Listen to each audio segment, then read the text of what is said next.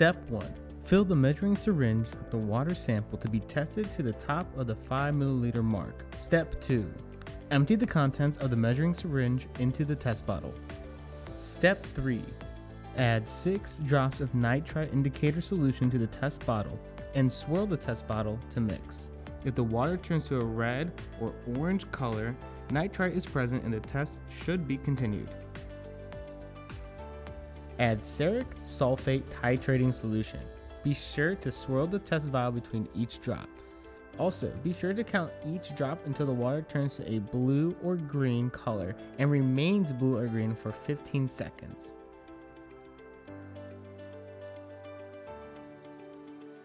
This is the test endpoint. Be sure to consult the included instruction sheet for further details.